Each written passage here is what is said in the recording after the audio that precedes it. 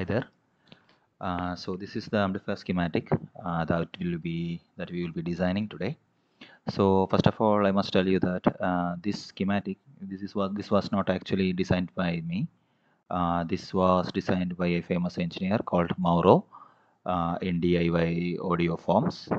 Yeah, you can search in internet like Mauro Penasa, my rough C, and you can see several discussion about this amplifier in DIYaudio.coms.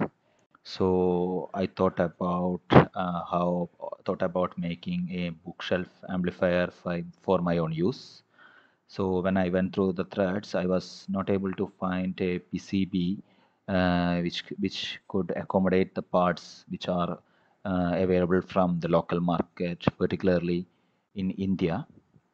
So I went about designing a schematic for a single channel, which I copied from the reference design of Mauro itself. And later on, I have designed a simple PCB for mounting these components. So this was my first time with this software like kicad, which I am currently using to draw the schematic, because this is a free tool and it is freely usable for anyone. So here I will just explain the various sections of this amplifier.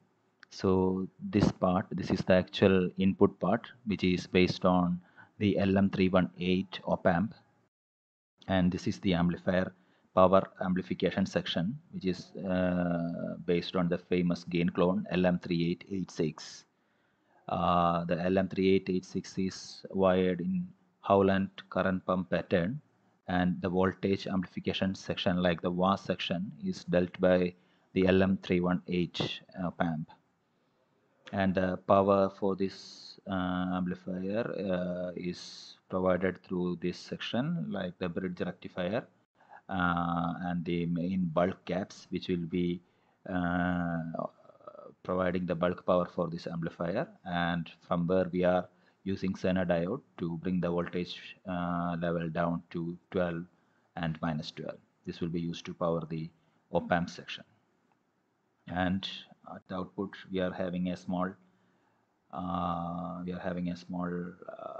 speaker protection system that will be sensing the output, and if there is any short put if there is any short circuit or some problem in the output, if a voltage level is standing there, this would sense the signal and disable the relay and protect your valuable speakers.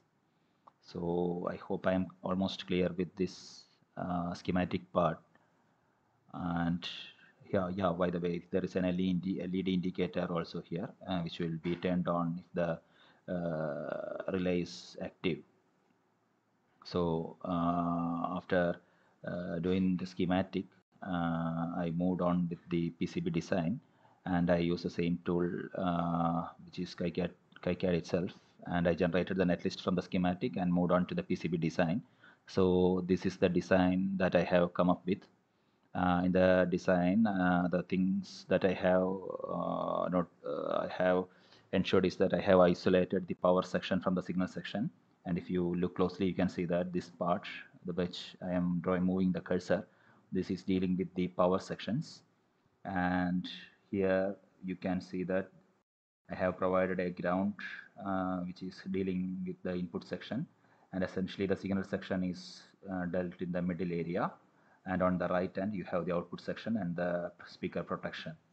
So here you will have to provide the input signals, the input power, from the transformer output. You have to provide it here.